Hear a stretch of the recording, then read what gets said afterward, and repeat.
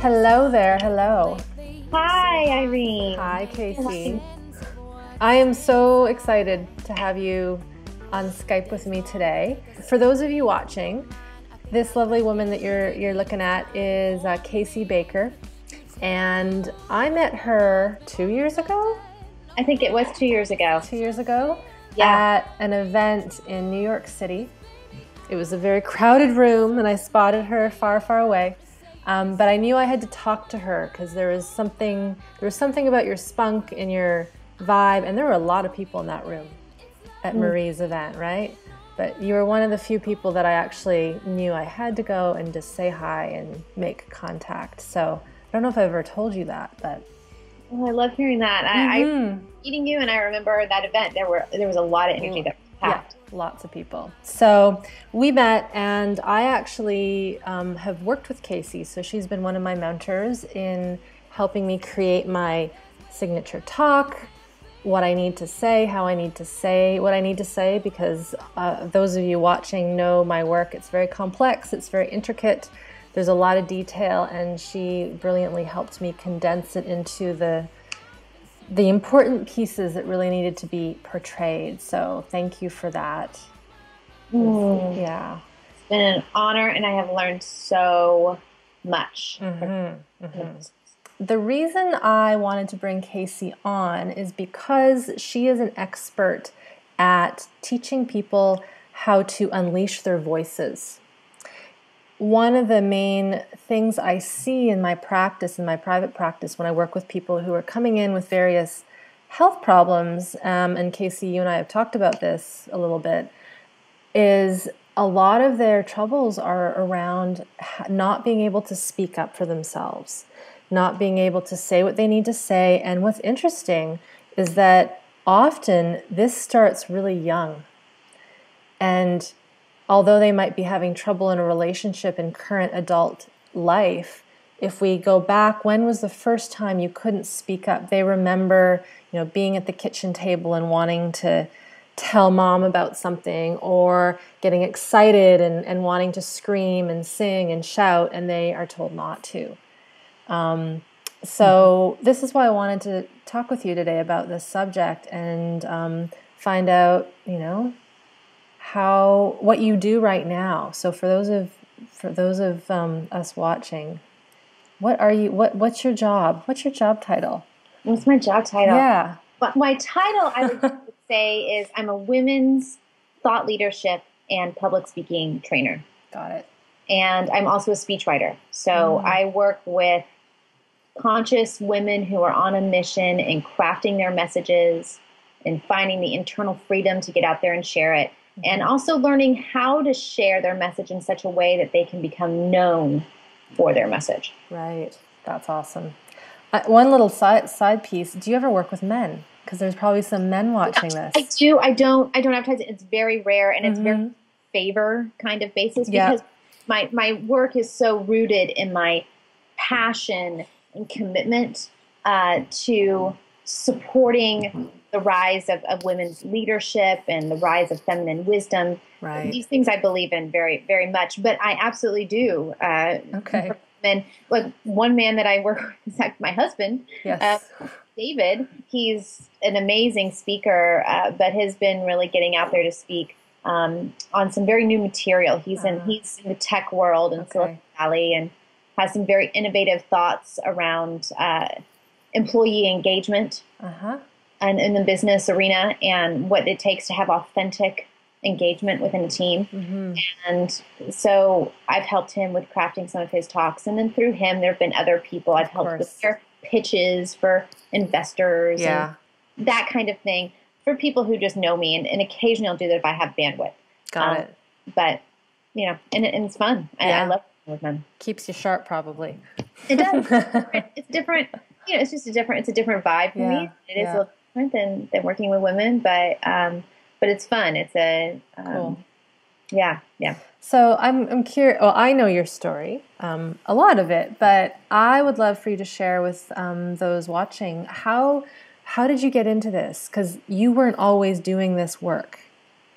No, I wasn't. So what is the overview story of how you got to be sitting here today with me talking about helping people find their voice and speak up and write speeches.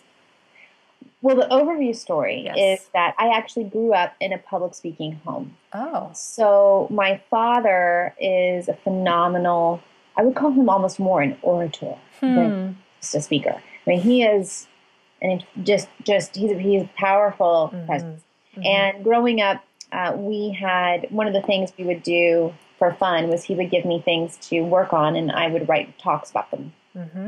And then I would practice speaking, and I would go off and run for different campaigns through middle school and high school and these kinds of things, and he would work with me on my talks. Okay. And so I got a lot of training there. And then my mother was very active in Toastmasters, and I remember her, you know, learning how to tell more humorous talks and her practicing things. And so it was, I got a lot of early exposure to that. It was in your blood, it sounds like. It's in my blood, and my grandfather was a preacher. Ah. You know, oh, so I didn't know that. This is definitely, you know, I have a family of communicators, passionate communicators. And so that is partly my background. But, you know, I actually didn't really do anything with quote-unquote speaking or anything leadership-oriented after I left college. I was actually pretty lost for a while. I went into investment banking, and that was a big, very necessary wrong-turn wake-up call for me. Wow. And I ended up traveling for 4 years. I left everything and traveled and went through a major period of spiritual inquiry and growth and becoming more attuned to, like, who am I? What is my authentic voice, right? Not just this intellectual dribble-drabble that I learned to, you know, spin off in college, but what is my authentic voice? And I really began to become very attuned to that. And I ended up, actually, I studied tantric yoga and meditation. I went off to become a tantric yoga and meditation instructor. It was a big part of my life, and actually a lot of the energy practices that I've learned from that inform a lot of my public speaking training. Yes. But in addition to that, I did end up becoming a spoken word artist. So spoken word, for people who don't know what that is, it's a form of spoken poetry.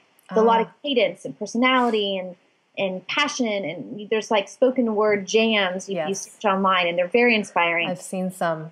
They're incredible. They're incredible. They're incredible. And I actually had spoken word art that was very much fueled about my passion for nature and my understanding and the seeing that I have about how important it is for we as a species, as we evolve, to live much more in harmony with our world, and sanely, how important it is for women to come forth in their ideas and their creativity and their wisdom if we're going to address some of the major problems of our time. Yes. And my spoken word art was about that. And it was a big call to action. I actually ended up having a bit of a following around my spoken word art, and I had women start to come to me, being like, great, can you help me? And I was like, yeah.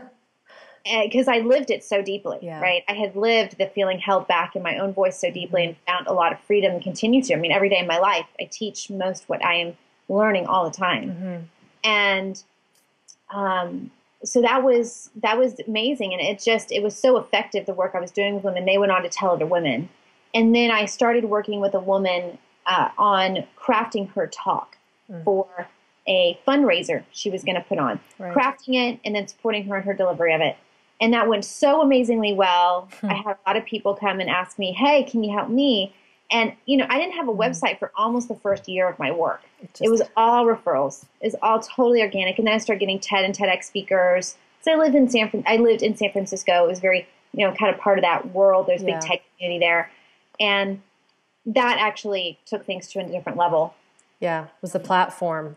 There's a platform. And so it all grew very organically. And that was in 2011.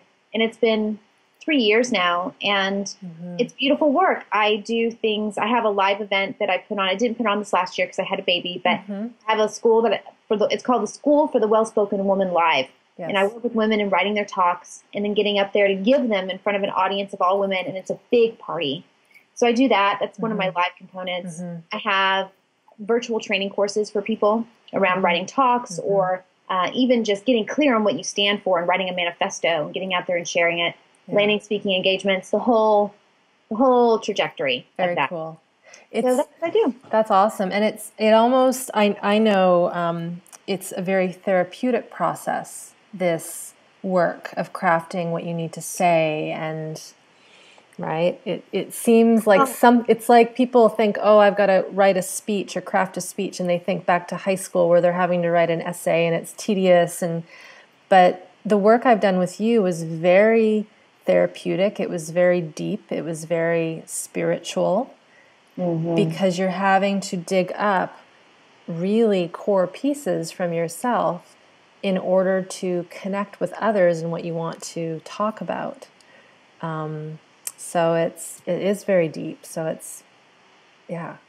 is. It's very deep, transformative work. I mean, when you think about it, I get a lot of women who come to me who've been extremely successful in various capacities in their work and career, but the one thing that sits as a piece of unrest for them in their soul is what is the message I have to give to the world? Like, I really want to speak about what I care about so deeply. There's a longing, and I think a lot of people, I don't think everybody has this, but I think for those who do, it's very strong that, well, I would say this, I do believe that every person's soul has a longing to express itself in some way, shape, or form that is a gift to others, or that is an inspiring way in which they want to impact the world in some way. Yeah. And for many people, it's through spoken word, some it is through music, some it is through dance or art or whatever it is. Yes. But the speaking of these things, the actual giving of this is not only what makes for a fulfilled life, but it contributes to a healthy life. Because if these instincts are ignored or pushed down, that energy is still inside of us. The energy, that inspiration is still there, but it's going to manifest in some way, and sometimes it'll manifest in dis-ease, discomfort, unhappiness, depression. All that stuff, all that health stuff. And that's a great segue into, this capacity for us to actually know what our impulses are and to tune into them and to learn from them, and then how to express them. And I'd love to know, was there a time point in your life when you were suffering from any types of health problems that might have been a result of not speaking or speaking up? Yes, I actually went through a really intense period in my mid-20s and very early 30s. I had in a very intense case of cystic acne. It was disfiguring. Wow. It was disfiguring. It was completely covered my whole face. Ouch. Not only it was painful. Yeah. And it was painful for my heart. I hid behind it. Emotionally, it was so intense. And there was a lot of changes that I absolutely have had to make. And coming to recognize that my system is sensitive and that there are things that I have to take into account in what I eat. Sure. Caffeine, no, and just really some health, nutritional choices.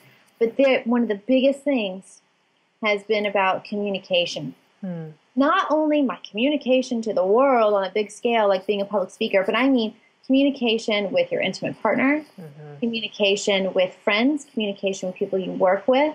Yeah. I held back of communication. And when I finally started to see and notice that I was doing that and why I was doing that, and making breakthroughs around that, to be open in my communication, which is something I still have to work on. Of course. Then my life got so much healthier, happier, more peaceful, less stressful, and my skin changed so much. Was it sort of like a miraculous clearing, would you say? Or was it something that took time? Oh, it definitely, I think, is something that took time, but was very noticeable. Right? It definitely took time. Okay. I don't know. I think that, and then it also became where if I would have my skin would break out, then I would know either A, there's something that I've been ingesting, right, that isn't right for my system. Yeah. And B, is there something that I'm not expressing? Yeah. Yeah. And that's been really huge. This is so crucial, because the one piece that also goes into this is, what are we genetically predisposed to in terms of our health? And I'm glad you brought up nutrition, because it's very important, and it's what I actually studied in university before doing all this other stuff that I do. But I started to realize in doing the nutrition work that I would need a psychology degree to actually do really good nutritional counseling, because there are so many, right? There's so many other factors around how we choose our foods, the foods that we don't allow ourselves to eat, etc. So the piece I want to mention to those watching is that KC talks about having acne with not speaking up, but it could be your digestion that goes off. It could be a migraine headache.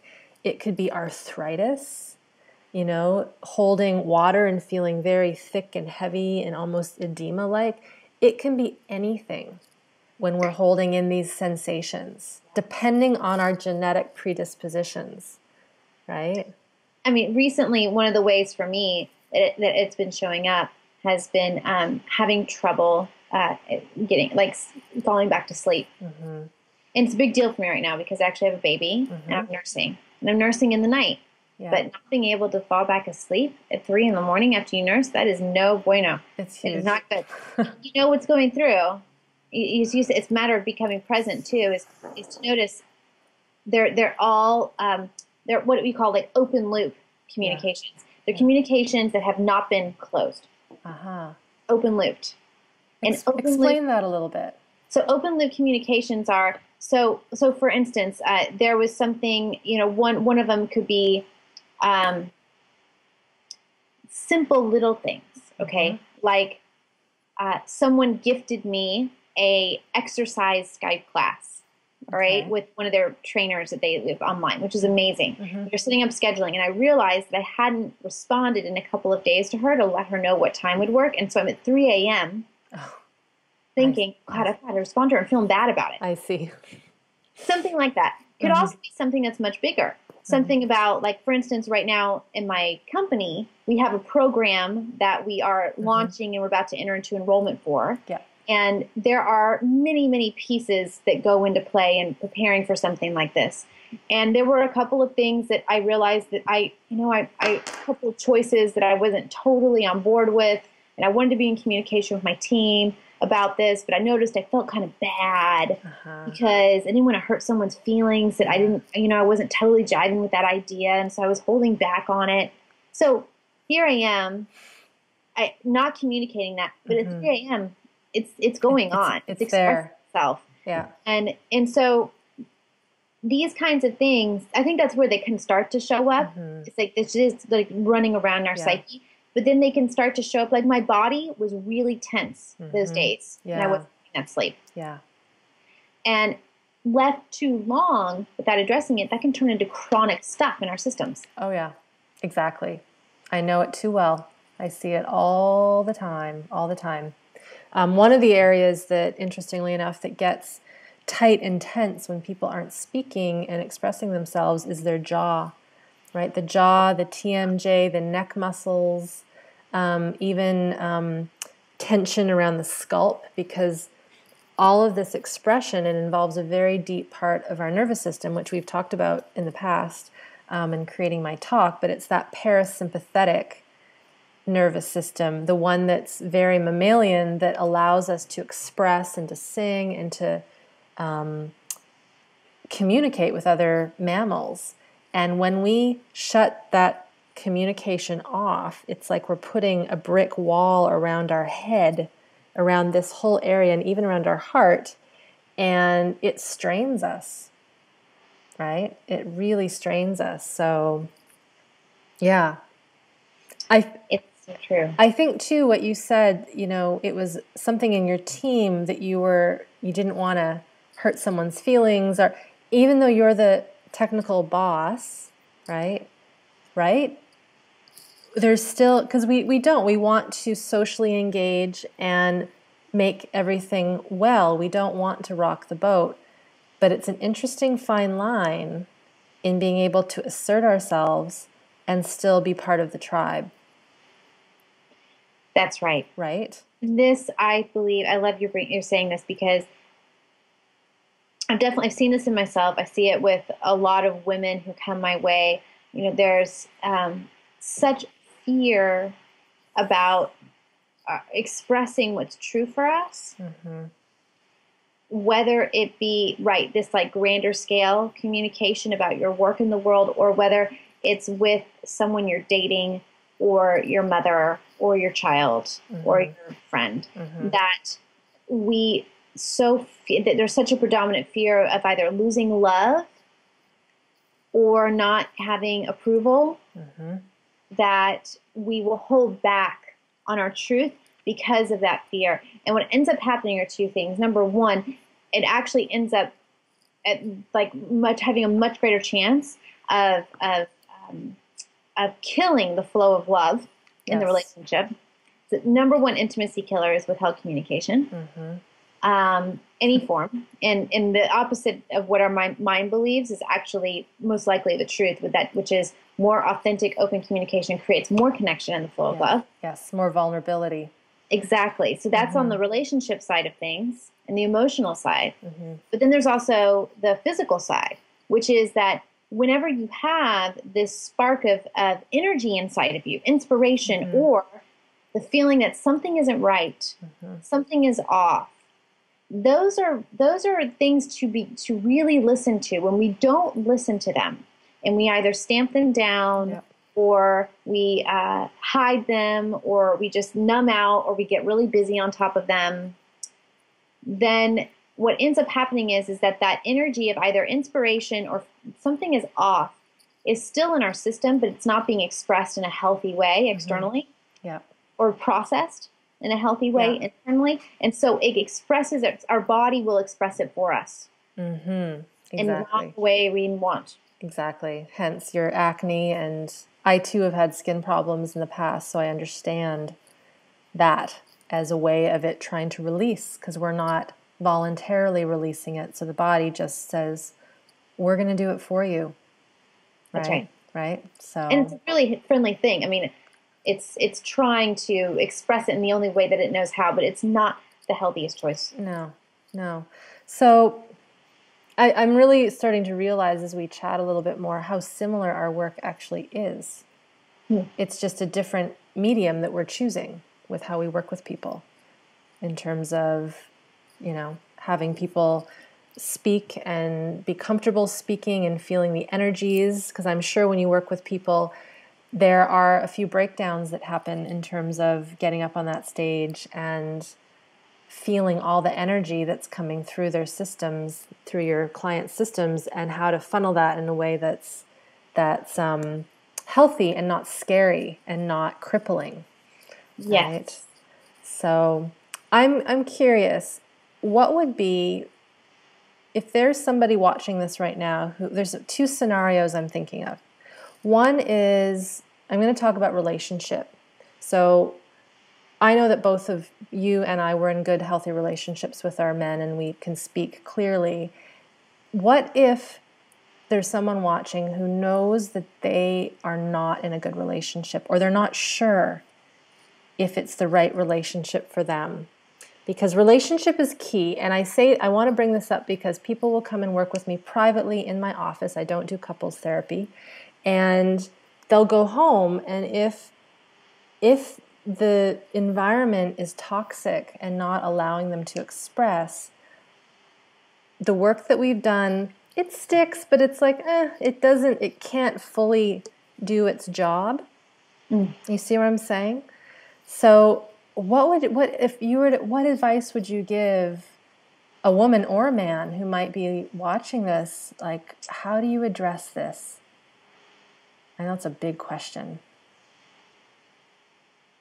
Well, let me back up for a minute and just say, first of all, I just want to say, I feel very grateful I'm in a relationship right now, or my partner and I both are very committed to learning how to communicate in ways. And it is It's not easy. not easy. No. Not easy. And learning to do it makes things easier. Yes. However, I have had my fair share of being in a relationship with extraordinary communication challenges. I've gone through it at eras of it in my current with David. And the thing that almost always we come back to is one of the key places where there is struggle in a relationship. And let's say like you're in a relationship and you feel like there's a lot of struggle there. Maybe you want to get out of it. Or maybe you're feeling like resentful of your partner in some way. That the first place I would have you look before looking at the big question of like, is this the right relationship for me? Is to ask a couple of things. Are you in tune with what is true for you and what you need and what you desire? Yes. And are you communicating about it in a healthy way? Yeah. Are you right with your own truth, your own needs, and your own desires? Are you allowing that to be free within you in a healthy way? That's even paramount before you bring the other person in. Right. And then, are you communicating about it, being an invitation for those things with another person? And then, how do you handle it when you get a no? Right.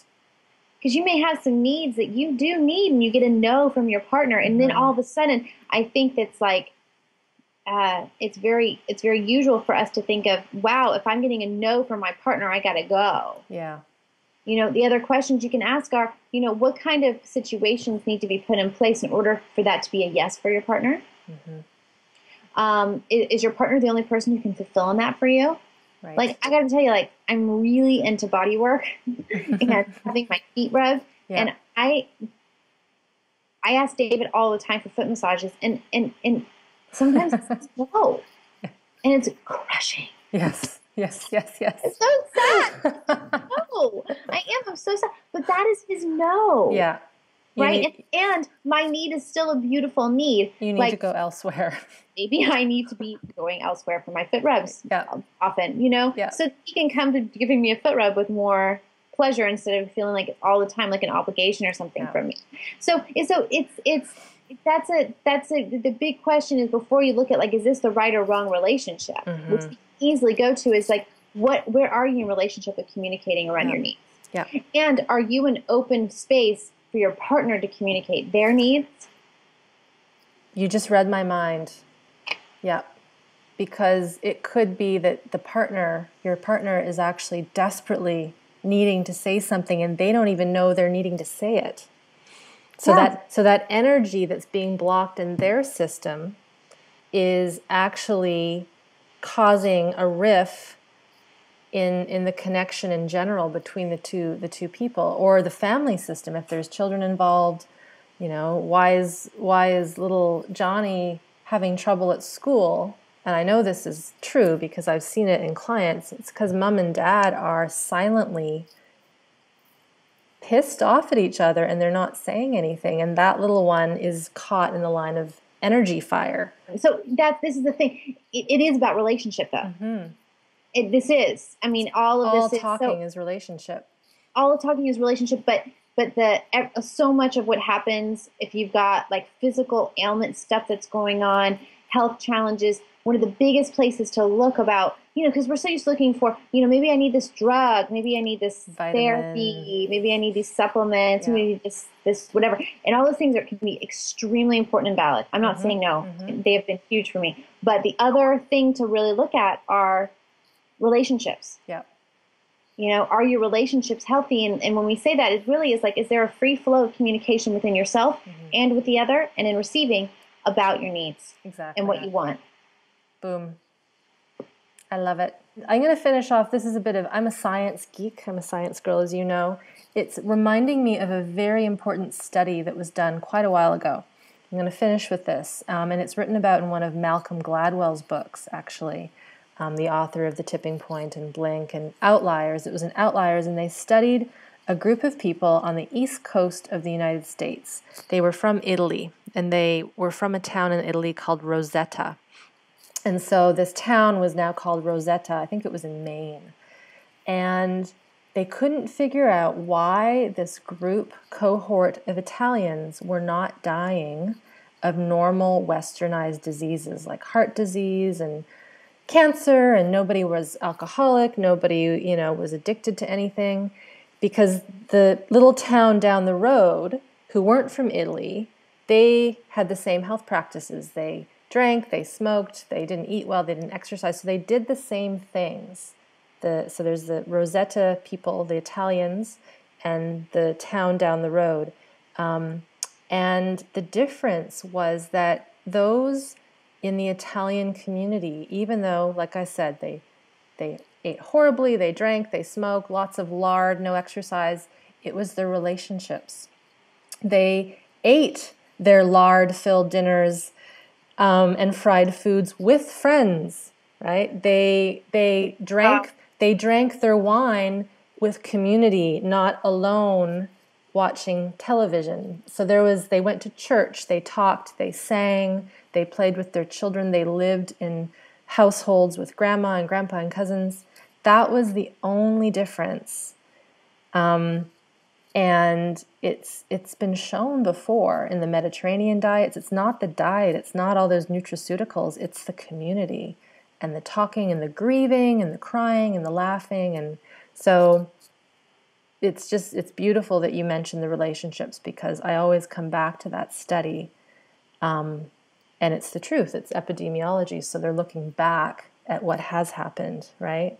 Wow, it's so true. So thank you so much, KC, for taking your time out of being a mama and your busy schedule to chat for about 30 minutes with me and provide those who are watching some little insight into speaking up. Absolutely. Thank you so much for inviting me. You're welcome. Yeah, I love what you're doing. I think this is a huge piece. I'm not often invited to speak about this part of my experience. Cool. And it's a massively important one. So thank you. More to come, maybe. Okay. Thank you so much. Ciao. Thank you, everyone. Bye.